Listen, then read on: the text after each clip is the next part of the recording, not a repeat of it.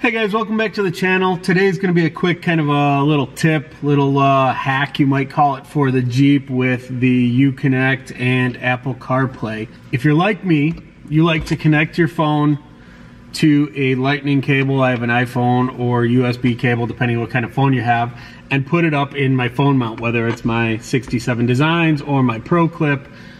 Both are great mounts, but regardless, I like to mount them up here on the dash.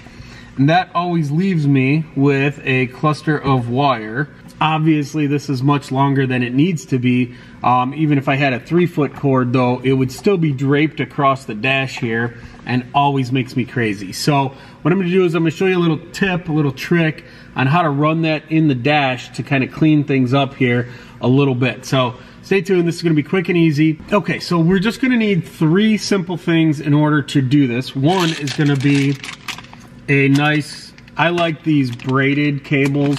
Let me take this out and show you a little closer. They're a little thicker than your normal cable, and it's kind of a cloth feeling almost, but it's a braided cable that's a little thicker than your standard rubber coated. I think these are going to hold up a little better because they are going to be kind of pinched in behind the dash, and you'll see why I recommend that. But I think these will hold up a little better over time. So I'm recommending these, and I will put a link in the description. I got these on Amazon. It was like 3 for $7 or something like that. So I'll put a link to those in the description. You'll need a little bit of blue painter's tape. This is just to protect your dash as we pop out the one panel. You just want that. And then, as with almost every video I do, I've got my Matte CC trim removal toolkit. Yes, you could do this probably with a flat blade screwdriver or something other that you can pry with, but I just don't want to damage the dash, so I would recommend getting this.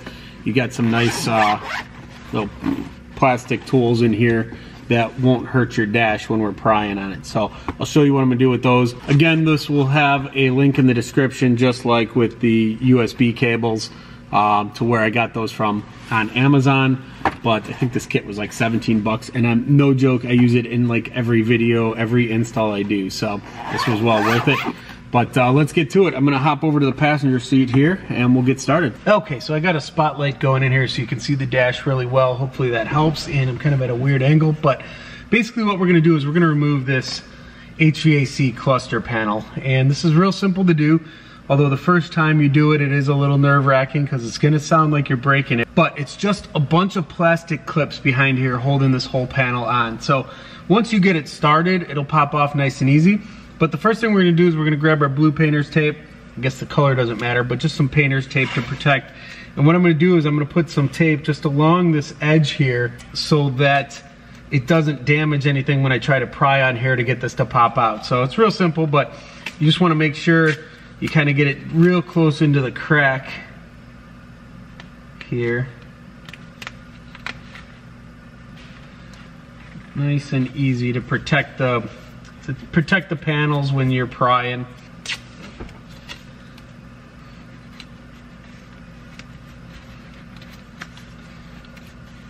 And what I'm going to do is, for now, I've just done this top portion here.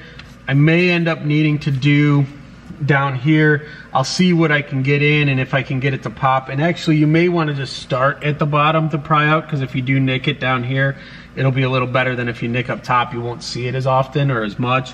But I'm going to try up here. I have taken this panel out once before when we did the red dash panel, so I'm expecting it to kind of pop out a little easier than it will your first time.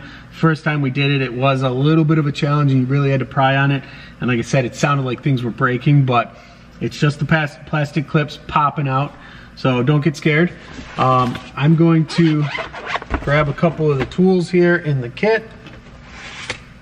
A couple of the little skinny, little more solid, harder plastic ones will do the best probably. And I'm just going to start by trying to get it down in here. And let me get you a little closer view here. So you can see what I was able to do is just kind of slide this piece down in between the panels here, and it's going to start to create a gap. The first time you do it, like I said, it will be a little stiffer, I believe, than what I'm experiencing right now. But basically, you're just going to get a panel in there and possibly one at the bottom, and you're going to pull this away. So let me get you set back up so I could show you that. So with this tool in here, I can start pulling away. And then what I'm going to do is, because now I've created a gap on the bottom side here without the tape. You might still want to put tape there if you want to be careful, but I'm able to get this one in there. And you just start pulling away. And you, like I said, you can hear it start to pop and crack, but it's just those plastic clips coming undone. And we're going to pull this panel out all the way across, so it will continue to just unsnap here all the way until it's out. So from here you can see that the whole HVAC cluster is out. We're not going to bother disconnecting any wires today because I'm not doing anything else or going any further. I'm literally just going to run and tuck the USB cable up and through nice and neatly to get a nice clean finish so that my cable will come out to my phone mounts over here. So let me show you how we're going to do that. You don't need to do this for your install, but for me, I'm just going to disconnect this one plug in the back of the HVAC cluster so that I can move it out of the way to give you guys a better view, but it's not necessary.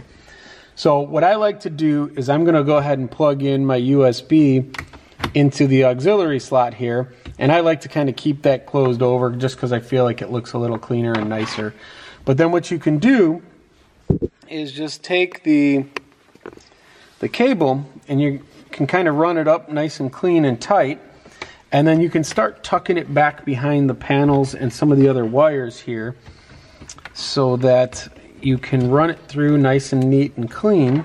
So this is where Kim comes in real handy because she's got long skinny fingers, but I'm going to just feed it through here as nice and neatly as I can. I got short fat fingers, so that doesn't help me here.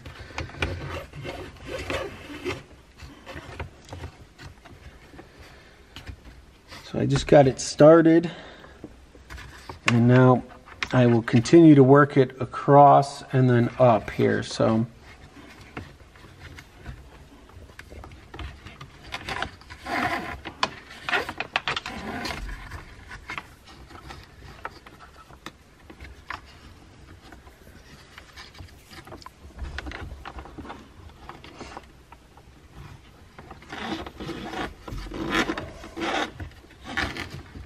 okay, so once you get it all the way through to this side, what you want to do is you want to determine how much of this excess you want hanging out on the right side here. And you don't want it to be too tight where it's tugging on this or pulling, but a nice little loop here is good. Okay, so that's probably good there. And then I want this to come out because it's basically going to pop out about here, right around here. Let me angle this up a little bit so you can see. It's going to probably come out right about here, and I want to make sure that I can plug it in to the phone and have a little excess in case I want to swivel it or move it over to the ProClip here. So I'm going to leave myself a little bit of excess when I tuck it in there nicely, and then that way I can go ahead and put the cluster back in, which this goes back in super easy. Let me go ahead and plug in the plug I disconnected.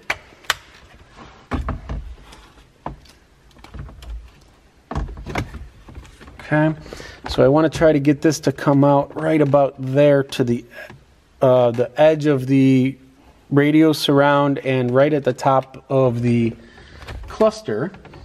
And again, right before I push it in, I'm going to make sure I'm happy with the locations. And you can see there how it's just sticking out, and then it will just be sticking out at the bottom over here. So now I can go ahead and just plug it, push it back in until you hear them clip in all the way around. And just like that, that's all done. And I can go ahead and peel off my blue painter's tape. Nice and easy, no marks there. And let me give you a better view here. So just like that, in a matter of minutes, I cleaned it up to where I've just got a little piece of the wire hanging out here and a little piece of the cable hanging out here, and no mess, nothing tangling, hanging around other than Kim's hair ties, which drive me crazy. But other than that, this is all cleaned up, looks a little more custom, just neat and clean. So I'm gonna go ahead and do the same thing over on Neo.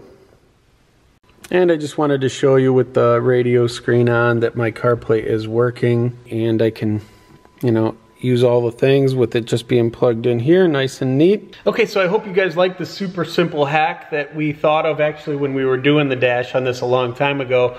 We thought about it and finally got around to making a video here for you guys just to show it off. We did kind of mention it when we were doing the dash video, but here's just a video showing you exactly what we did, how super easy it is to do even when you're not doing the dash. Again, we hope you guys have enjoyed this video. Let us know in the comments, do you like these quick little videos, or do you prefer when it's a little more longer vlog style? And make sure you give us a big thumbs up. And if you haven't already, make sure you subscribe to our channel. You know we're gonna keep coming at you with more JL Wrangler videos and Neon Gladiator videos.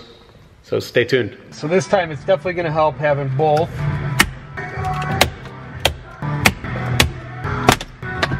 Definitely harder when it's your first time doing it, so make sure you're ready to give it a good tug and just be careful as you're pulling apart on it.